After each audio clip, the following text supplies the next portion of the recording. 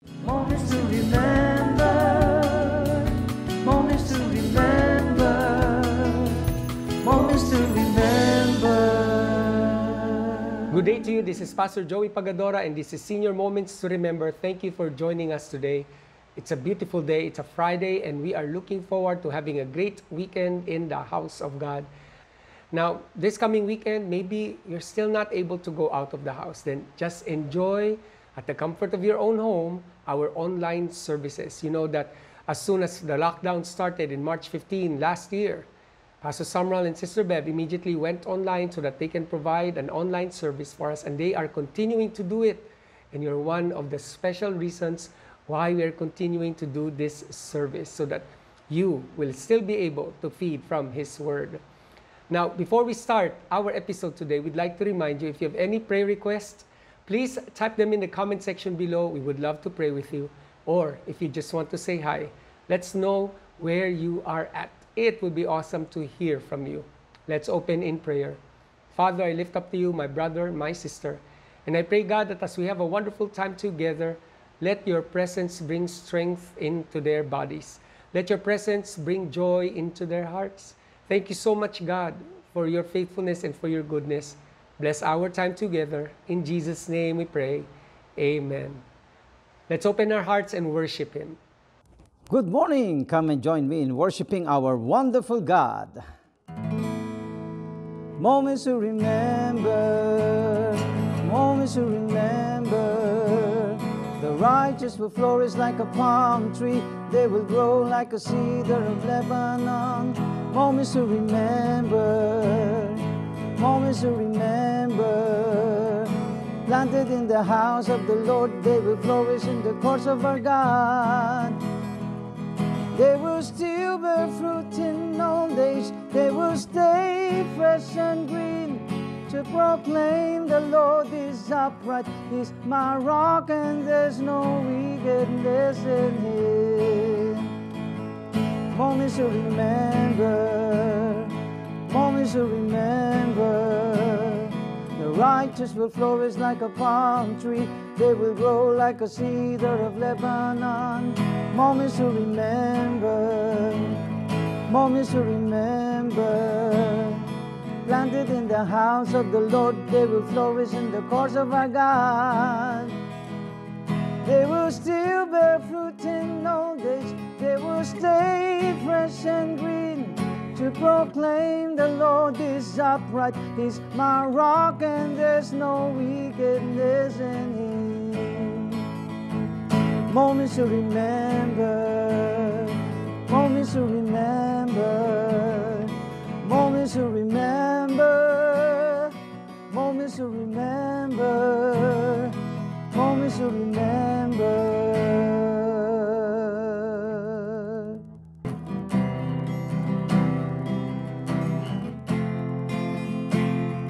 When you walk into the room, everything changes. Darkness starts to tremble at the light that you bring. And when you walk into the room, every heart starts burning, and nothing matters more than just to sit here at your feet and worship you.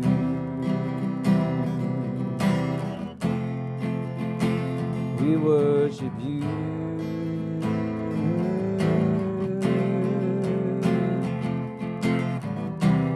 We love you, and we'll never stop. We can't live without you, Jesus.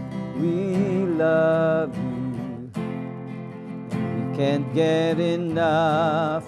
All this is for you, Jesus.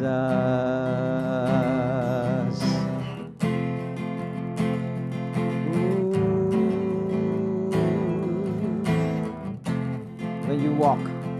When you walk into the room, sickness starts to vanish. Every hopeless situation ceases to exist. And when you walk into the room, The dead begins to rise, 'cause there is resurrection life in all you do. We love you, and we'll never stop. We can't live without you, Jesus. We love you, and we can't get enough. All this is for you, Jesus. We love you, and we'll never stop. We can't live without you, Jesus. We love you, and we can't get enough. All this is for you, Jesus. We love you, and we'll never stop. We can't live without you, Jesus. We love you, and we can't get enough. All this is for you, Jesus.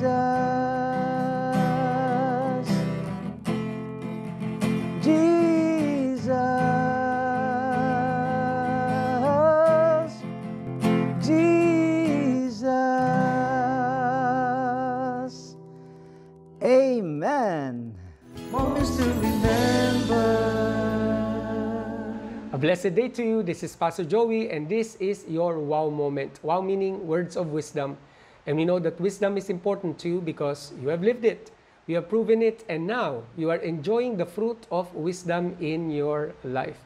Our wow moment for today will again still be in Psalm 86 verse 15, and we are about to conclude reading, studying this verse. But you, O Lord, are a God merciful and gracious, slow to anger and abounding and in steadfast love and faithfulness. It's been an incredible week just with this verse, and we've talked about God being merciful, God being so gracious, slow to anger, abounding in steadfast love. And today, we're going to talk about the fact that He is the God who is so full of faithfulness. And this reminds us immediately of Lamentations chapter 3, verse 22, a song that when I got saved at 16 years old and I stepped foot inside Cathedral of Praise, this is one of the very first songs that I learned. The steadfast love of the Lord never ceases. His mercies never come to an end. They are new every morning. New every morning. Great is your faithfulness, O Lord. Yes, great is the Lord's faithfulness. Now, in the early part of our quarantine last year, Pastor Samuel started teaching us that faithfulness is the Greek word emuna, and it actually means trustworthiness. So you can trust God. All of the promises of God, you can put your trust in Him. All the promises of God, all the words of God, you can rely on His words. You can sure, and you can be be 100% assured that all of the promises of God are yes and amen through Him, through Jesus Christ our Lord. He is trustworthy. Every promise that He has for you is yes and amen through Jesus Christ our Lord. Now, because God's faithfulness is great, you can be assured that whatever it is that He promised you, you can hold on to it. And no matter how long this quarantine takes, His promise is there. It endures. He will never grow weary. He will never grow tired of fulfilling His promises to you. As a matter of fact, even when you forget His promise, He will still fulfill it. You see, His faithfulness will not depend on our memory of His promises. No, His faithfulness is just because of Him. 2 Timothy chapter 2, verse 13, if we are faithless, He remains faithful, for He cannot deny Himself. Now, we are all familiar with what you call utang na loob, and it's so much indebted in our society. You see, when you do things out of utang na loob, it's okay, but it's limited. You see? So, when we do things for people, sometimes it's because of utang na loob. My friend, it's not the way of God. It's not the same with God. When you do things for God, don't do it out of utang ng loob kay God. You know why? Because there is no way for you to repay God. There is no way for you to return the faithfulness of God. Psalm 108 verse 4, "For your steadfast love is great above the heavens. Your faithfulness reaches to the clouds." God's faithfulness can never be matched. So when you do things for God, it is because you love Him. You want to obey Him. You trust Him. You want to follow Him. It's never to repay Him. We can never repay God with utang na loob. God's faithfulness reaches to the clouds. That's the stretch. That's the vastness of the faithfulness of God. It's immeasurable. It is unreachable. And you know what? The faithfulness of God, as vast as it is, as immeasurable as it is, it covers you.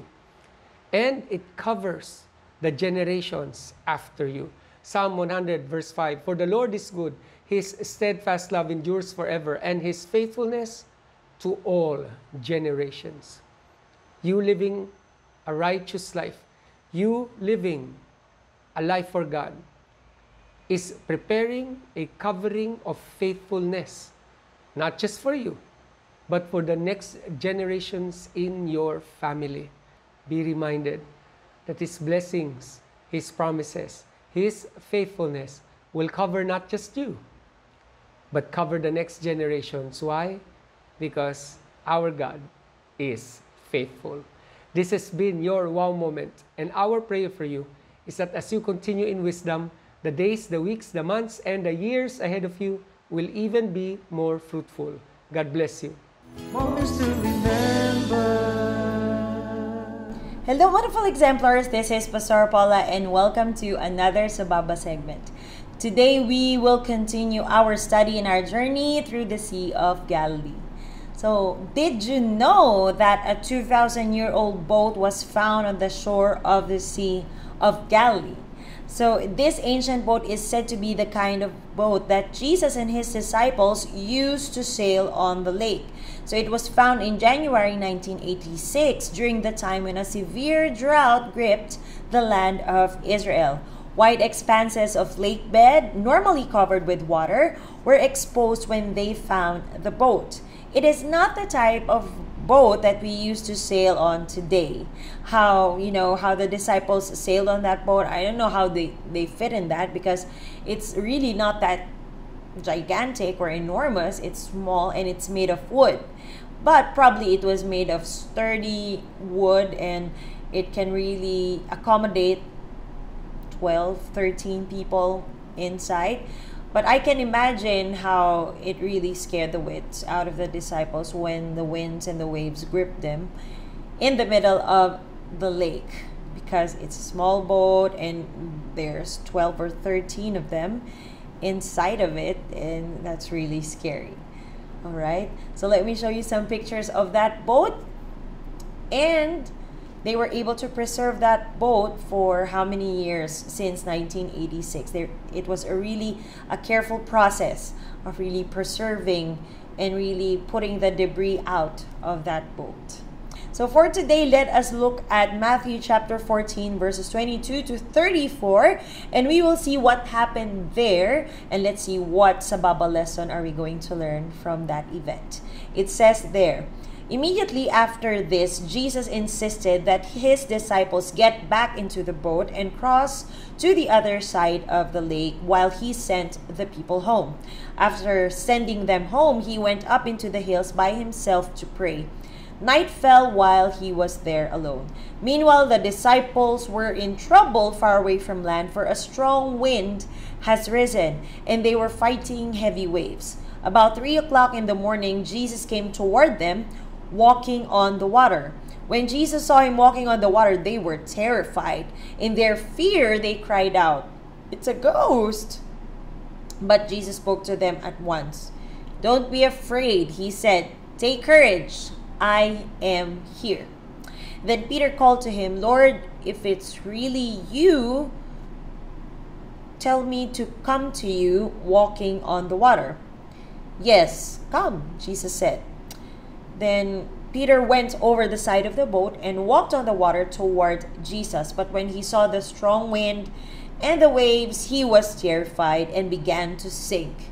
"Save me, Lord," he shouted. Jesus immediately reached out and grabbed him. "You have so little faith," Jesus said. "Why did you doubt me?" When they climbed back into the boat, the wind stopped. Then the disciples worshipped him. "You really are the Son of God," they exclaimed. After they had crossed the lake, they landed at Gennesaret. When the people recognized Jesus, the news of his arrival spread quickly throughout the whole area, and soon people were bringing all their sick to be healed.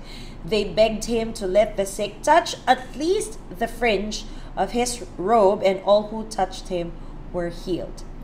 So today we are going to look at that instance where Peter walked on water. They saw Jesus, and Peter really wanted to know, "Hey, Lord, if it's really you, let me walk on water. Ask me to walk on water." And the moment that Peter, saw the winds and the waves, he started to chicken out and began to sink. If we are going to compare that to our lives, there are some things that, we want to do, we really want to do, and to do for the Lord, and to really walk on water, and to really come to Jesus and do things for Jesus. But because of our age, you think that we cannot do this anymore. Taking this next step in our lives is not for me anymore. And we have doubts, we are afraid, thinking, we're not going to make it, you're not going to be able to do it. And, that's focusing on the winds and the waves around you and not focusing your eyes on Jesus. But Jesus tells us, don't be afraid. Don't be afraid. He's with us. He's going to help us through. And he holds his hand out to walk with us and carry us. So if the Lord is asking you, my dear exemplars, to take that brave next step in your life, and if that means walking on water, and that means walking on water means doing the will of God in your life and for the lives of other people around you, do not be afraid. Do not doubt, because God said he will carry you and he will always be there for you, reaching out his hand to you. And also, if we are going to apply this at what's happening around us right now with all the pandemic, the sickness, the crisis that's going on, if we are going to walk through that and be victorious, we have to focus our eyes on Jesus, and he will help us through. If you focus your eyes on the winds and the waves and all the things that's going on around you, you will really, really sink. But all you have to do is to trust the shepherd who will make us lie down in green pastures and who will never leave us nor forsake us, because he will be Sababa, forever Sababa in our lives. Amen. I hope you have learned another lesson today, my dear exemplars, and I hope to see you again next time. This is Pastor Paula. God bless you. Bye. Moments to remember. Psalms 91. He who dwells in the shelter of the Most High will abide in the shadow of the Almighty. I will say to the Lord, my refuge and my fortress, my God in whom I trust. For he will deliver you from the snare of the fowler and from the deadly pestilence. He will cover you with his pinions, and under his wing you will find refuge. His faithfulness is a shield and buckler. You will not fear the terror of the night, nor the arrows that flies by day, nor the pestilence that stalks in darkness, nor the destruction that wastes at noonday. 1,000 may fall at your side, 10,000 at your right hand, but it will not come near you. You will only look with your eyes and see the recompense of the wicked, because you have made the Lord your dwelling place, the Most High, who is my refuge. No evil shall be allowed to befall you, no plague come near your tent. For he will command his angels concerning you to guard you in all your ways. On their hands they will bear you up, lest you strike your foot against a stone. You will tread on the lion and the adder, the young lion and the serpent will trample underfoot. Because he holds fast to me in love, I will deliver him. I will protect him because he knows my name. When he calls to me, I will answer him. I will be with him in trouble. I will rescue him and honor him. With long life I will satisfy him and show him my salvation. Moments to remember. I'm Pastora Babes. It's time to sing along with me. Come on, let's sing po. Oh, how He loves you and me.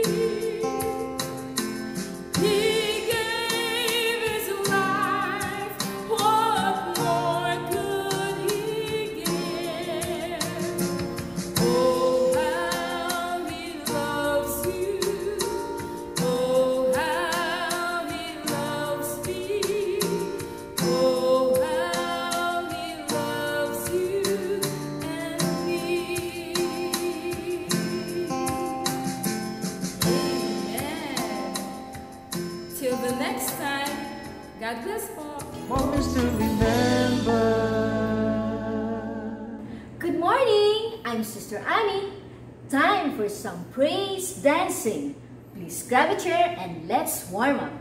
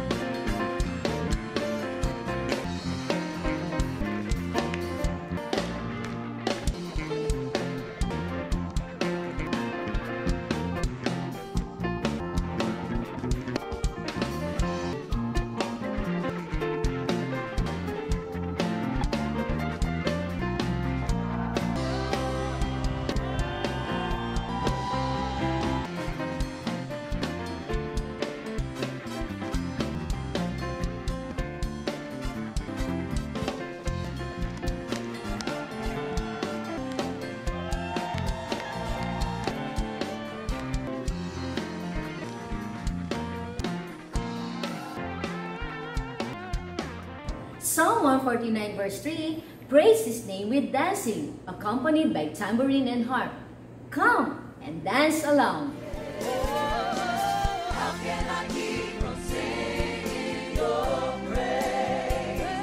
How can I ever say enough? How amazing is your love? How can I keep from shouting your name? I know I am loved by the King, and it makes my heart wanna sing. How can I keep from singing your praise? How can I ever say enough? How amazing is your love? How can I keep from shouting your name? I know I am loved by the King, and it makes my heart wanna sing. Stay fit for service. See you next time. God bless. Moments to remember. Hello, I'm Pastora Tin Gatchalian, and thank you so much once again for joining us in our prayer time. We are always grateful for the prayer requests you are sharing with us. So how do we pray? Fervently and with joy. Let us all pray. Heavenly Father, we humble ourselves before you, and we are so grateful, O God, because we know that you are always there for us, that you are always inclining your ears to hear our prayers, and that you are always there to answer us. Thank you, Lord, because whatever we ask for in prayer, as we believe, we will receive it. Lord, right now, we lift up to you the needs of your people. Lord, for Sister Carmen Hardino, Father, we believe for her complete healing, Lord God. We ask, Father, that you will touch her spine and you will cause healing, strength to those bones in Jesus' name, that she'll be able to be back in her ministry, in serving you, in serving your people, oh God. Thank you, because her heart's desire of serving you will be granted. Thank you, Jesus, for the healing and complete restoration of her health, of the health of Sister Carmen. And Father, we also thank you for Sister Josephine Angeles, God, as she believes for the healing of her mom. Thank you, Lord, for touching her body right now and causing healing to flow. Lord, we rebuke that fever, we rebuke that flu-like symptoms.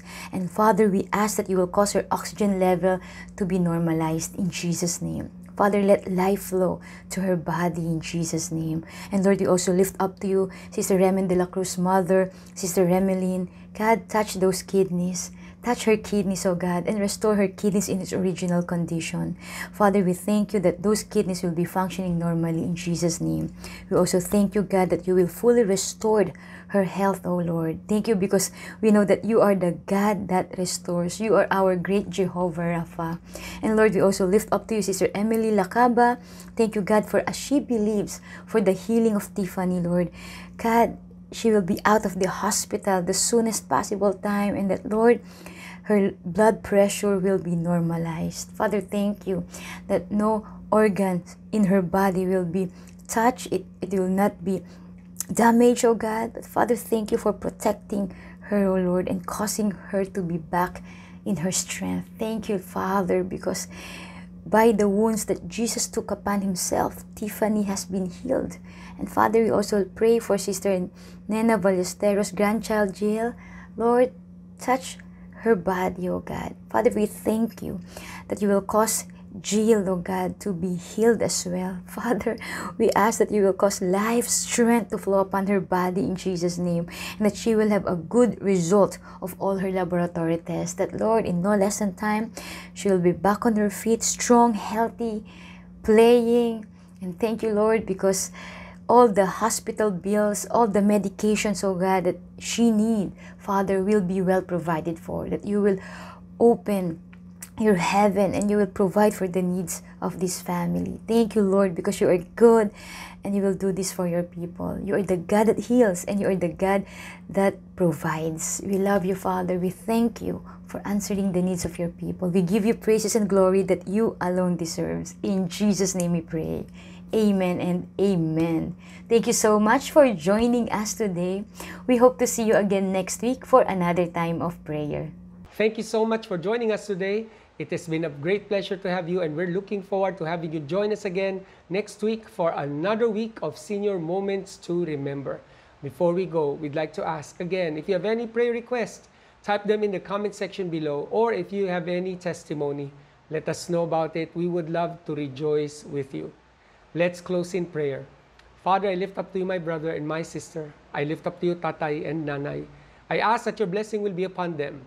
And I ask, Lord, that as we enter the weekend, Lord, let them just enjoy the online services. Let them enjoy the services, God. For those who are able to join their families, who they do the drive-in, let them enjoy being in that place, oh God.